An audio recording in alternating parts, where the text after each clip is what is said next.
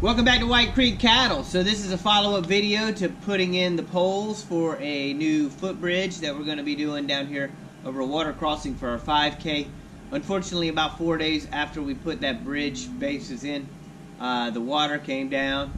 We got 2.5 inches of rain in a day, basically in 20 hours. Caused massive flooding down by the creek. The water was 300 feet across at some points. Take a look at these pictures. So you can see the water over on our section of the creek was massively overflowing.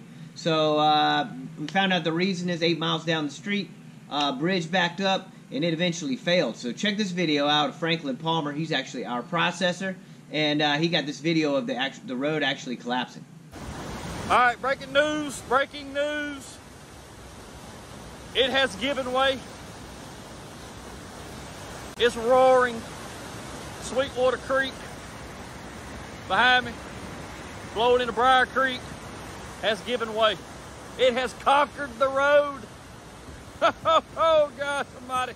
So, that means those two road closed signs are there for a reason. So if you choose to come through there, you're going to fall into that big ass hole. And if you do, I would highly recommend Jimmy and Dina's Body Shop. State of the, it's even getting even. Oh, danger. I don't get paid enough for this.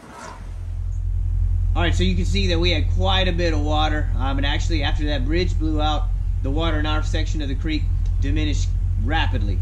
So now we should be back down inside the creek banks. I haven't been back down there in about a week and a half. So it's time to check it out and see what the damage is. Hopefully the poles are still kind of where we wanted to put them, and all I'll have to do is reset them. So let's go check it out.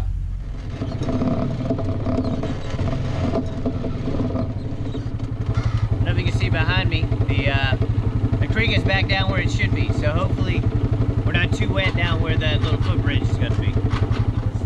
So luckily, I mean, this whole area here, up to those rocks up there, was covered in water. So it was probably, the water was probably up to here. So we had quite a bit of water come through. Fortunately, it just lifted these logs up and pushed them into these two trees. I don't know where they would be if it weren't for these two trees.